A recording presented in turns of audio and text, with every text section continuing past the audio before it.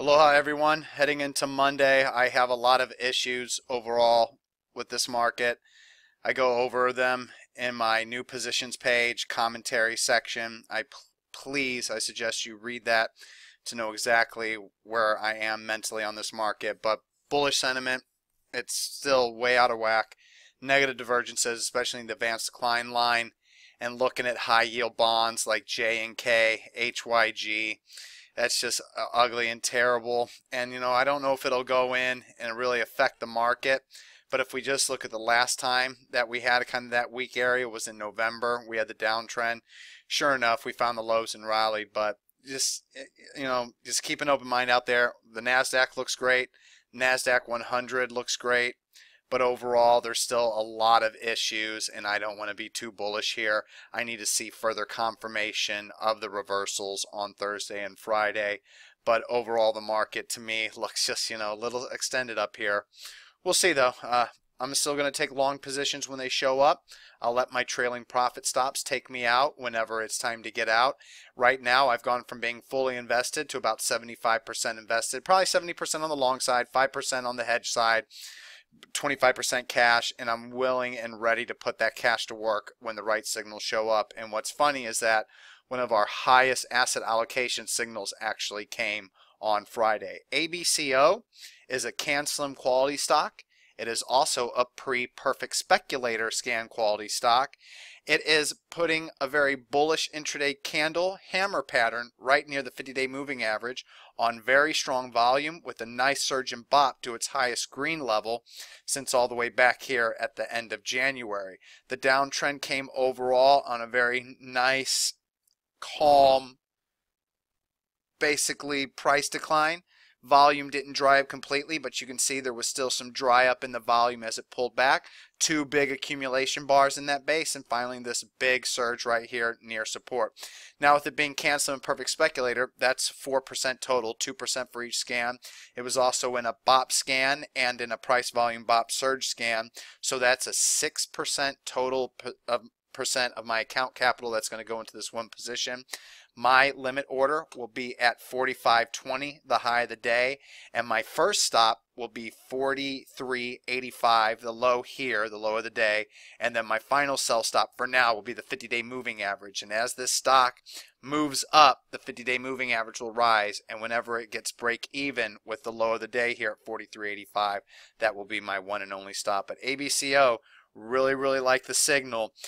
It isn't the greatest looking overall chart pattern because of the red and the heavy distribution, but really it looks like an accumulation. When you go to a weekly chart, look at that base. You're nice and round, the candles, the wicks on the bottom, the heavy volume. So actually, even though there's a lot of red volume in here, you can see with all the intraday tails that it was basically support. The gap up, there was a downgrade, and despite the downgrade, the stock's still bouncing. So excellent new long position. We'll see how it works. If it fails, I don't risk much. I'm risking less than 1% on the position, or actually right around 1% if I use the 50-day moving average.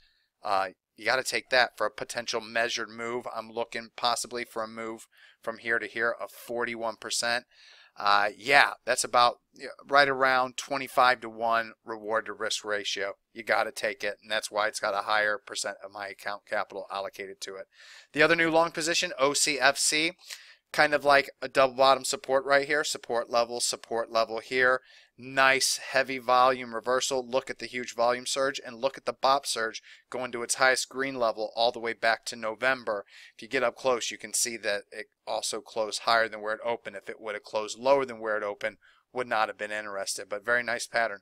I'm looking for a measured move similar from the move from October to this December high right here. That's 49%. And once again, what do I risk if I'm wrong? 1% here, 2% back to here, so about a 1.5% for then this possible 50% move. I'll take that any day. 25-to-1 reward risk ratio, and that's what I'm looking for in this kind of tape. So if OCFC fails, my first cut loss level is 28.44, and then my final cut loss level is 27.86. Like I said, we don't risk a whole lot to know if we're wrong on the trade, and if we're right, we get another measured move. I'll take it any day. And then I have one, and by the way, OCF, jumping ahead of myself here. OCFC, my limit order will be 28.88, and like I said, those two stops, 28.44 and 27.86, will be my two stop levels. And then I have one new speculative swing trade, MBVX. MBVX was an oversold RSI pattern back here.